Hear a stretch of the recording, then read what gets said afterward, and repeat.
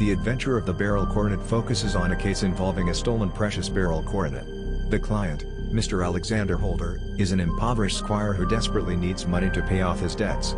He comes to Sherlock Holmes and Dr. Watson to report the theft of a coronet, which he had been entrusted to safekeep for the wealthy and proud banker, Mr. John Forman. The coronet had been stolen from Mr. Holder's safe.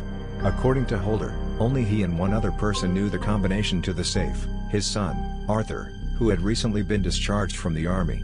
Though it could be easily assumed that the boy was behind the theft, investigations reveal that the coronet had been taken from the safe and handled by someone else.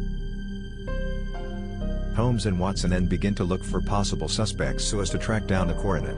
Holmes uses all his skills and knowledge to deduce a suspect, Neville St. Clair, a man who is often seen around the area.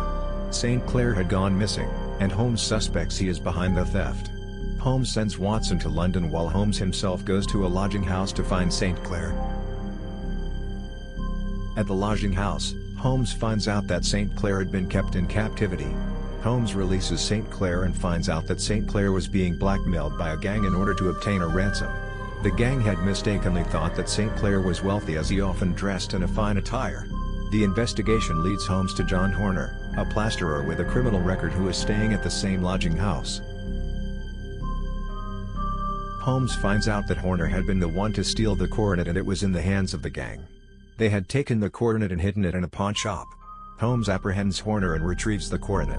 In the end, everyone is cleared of the crime and the coronet is returned to Mr. Forman.